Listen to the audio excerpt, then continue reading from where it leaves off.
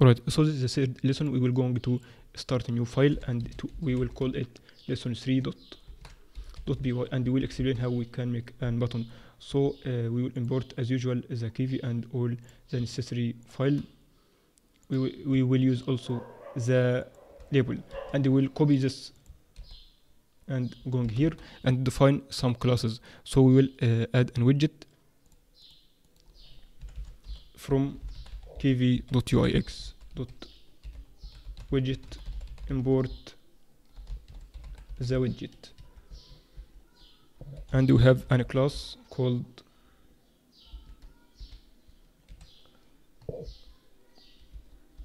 we can call it third widget, inherits from widget, and we will pass for now. Let's say we have third app, inherits from application. We will pass for now, and we will say if name will be then third app dot run. So there is Kivy is depending on Python, or you can use an external describing language called the Kivy. So if you going to the packages here, you can search for Kivy, and you will see the Kivy language. You can install any of these add-on. Then the support for the Kivy inside your application will be supportable or okay to use the Kivy language.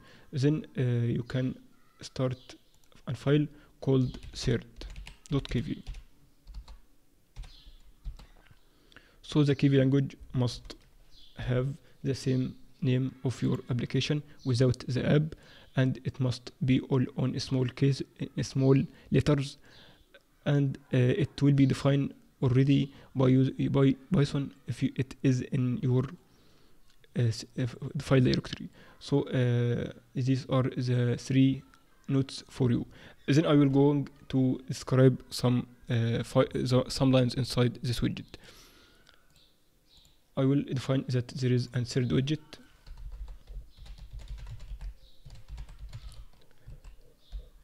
and then skip by tab key. I will say that I have a label tab, and say that the ID will be called label1, and position will be 300 and 200, and the text will be maybe hello. Then we have another button, this button. So we have another widget which is called the button. The ID will be button1. So you may asking why we are using the ID. So you can reference this ID inside your Python file to make an event which we will talk about later. And we have the position 200 and 300. We have the size which is 350. We have the text which is hello, and we have the function which is called onBreath, and on this breath we will call dot root, which is our application, and dot my callback, root dot my callback, and we will again say that we have a text input,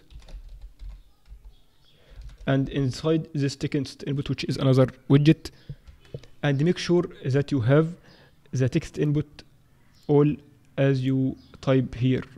So if you have label, you type label, and if you have widget, you type widget. If you have button, you type button. So you are typing here inside this thread, you are typing the name of your class. Let's say that we have an ID, and this ID will be called text input1. We have the position of 200 and 400, and you have a size of 350. We have a multi-line of false, and you have a text which is called add, and after that on focus root dot my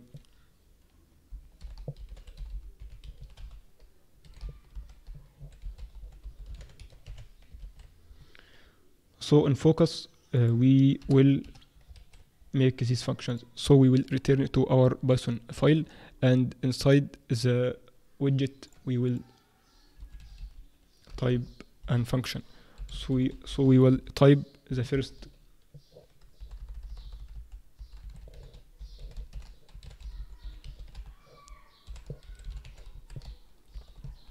so self.ids.label1.text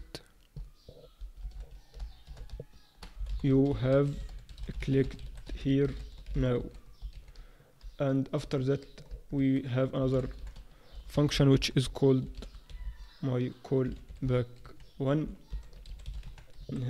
which is an inherited from self, which is our widget dot ids dot label 1 dot text will be enter text here.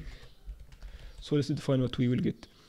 So if you focused in the label, you will see the text. If you clicked on the button, you will changing the label. So these are two events that you should run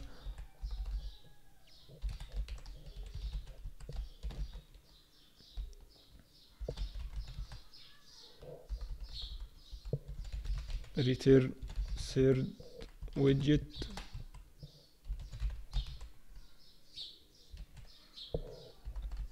not running, so third widget only, we are returning the third widget.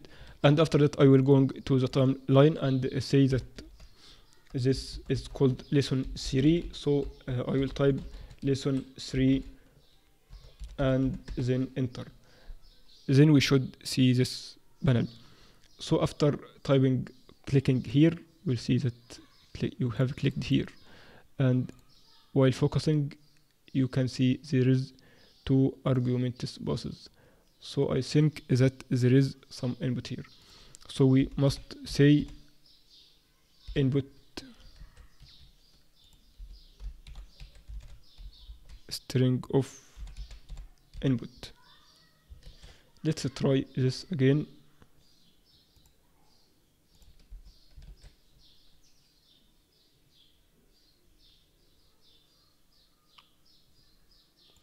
I will run. Let's focus. As you can see, then the label have another input, and if you click here, you have clicked now. If you focused, so this is the basics. If you click, you have clicked. If you focus, you see that there is an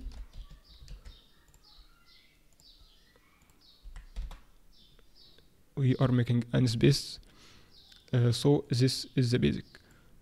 If you click, you will see this. If you focus in the text input, you will see